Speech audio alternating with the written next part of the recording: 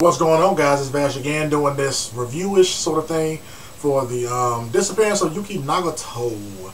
I was impressed at how the art style is always kind of amazing, you know what I'm saying, with the Haruhi Suzumiya series and all that sort of shit. But this one in particular, I was just kind of like, wow, I'm very, very impressed. You know what I'm saying? The subtlety of the scenery, the looks on the faces, they have gotten, you know, like, Yuki's face is very, very cute.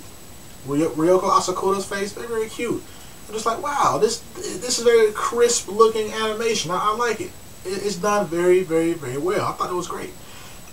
I'm actually interested to see how this shit is going to play out, though, because I didn't read the light novel series on that, because that's a light novel series, right? Like, didn't they turn the Disappearance of Yuki Nagato into a manga and a light novel series? I didn't read those.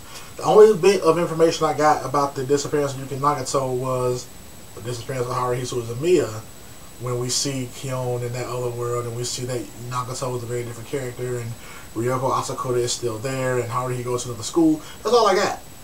That's all I got, was that part in the movie. I thought the movie was fucking brilliant, so I'm interested to see how this shit gonna play out. You know what I'm saying, in the anime, because I don't know shit about it.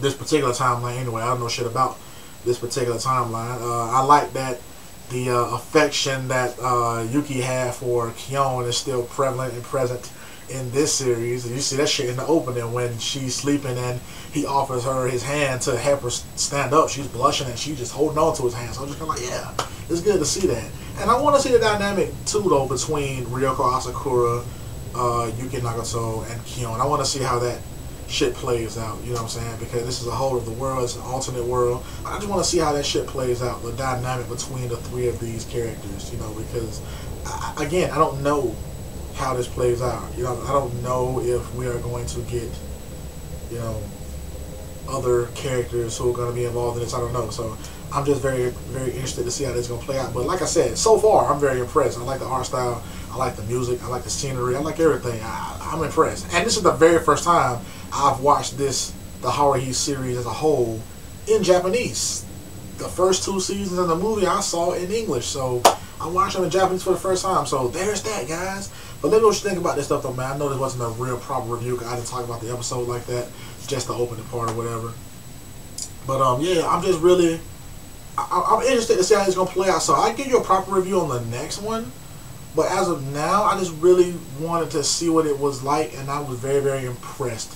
Please, let's not get another Endless 8 sort of episodes, though. I don't want to see that shit. We don't need an Endless 8 episode count. Please, don't do it like that. But, yeah, let me know what you guys think about all this stuff I'm talking about, though, man. Vash Stampede, go! What's up, guys? It's Vash, and I want to do this review of this anime I just watched called Denpa Kyoshi, or Denpa Kyoshi, I think. Yeah, Denpa Kyoshi, yeah.